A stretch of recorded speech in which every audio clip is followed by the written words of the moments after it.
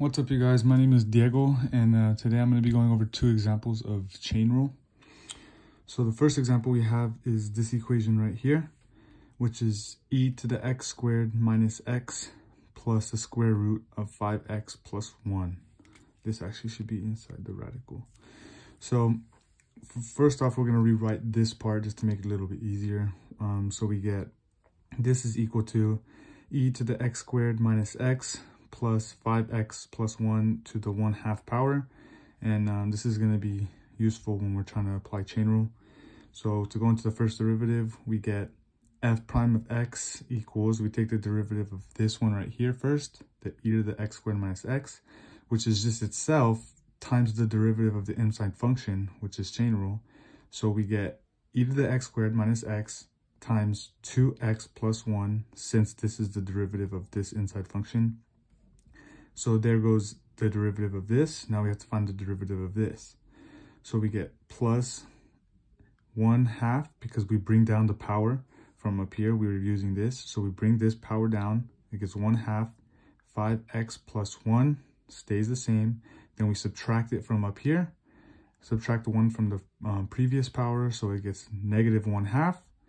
And then once again, you have to multiply times the derivative of the inside. So that's just 5, because the derivative of 5x plus 1 is 5. So we can rewrite this. We can get this 5 and this 1/2 and combine it. So it would be 5/2 times 5x plus 1 to the negative 1/2 power. And then we could bring this down to the denominator of 5/2. So it would be 5 over 2 times 5x plus 1 to the 1/2. And then we can change this 1/2 back to the radical. And then once you get that, you plug this back into the answer along with this part, and you get 2x plus 1 to the ex squared minus x plus 5 over 2 radical 5x plus 1.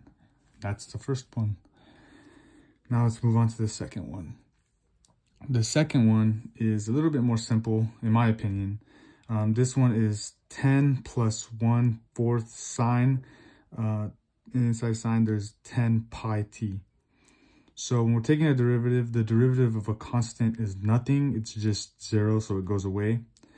So we would get, the 10 goes away, and then we take the derivative of 1/4 sine 10 pi t, which you take the derivative of the outside function first, which is sine of x. Pretend this is like x.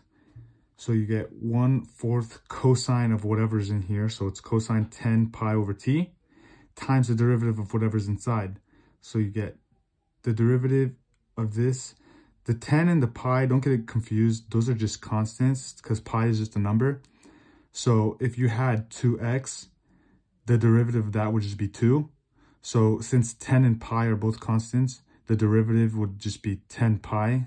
It's, since there's a t, it just goes away, because you subtract the power and all that.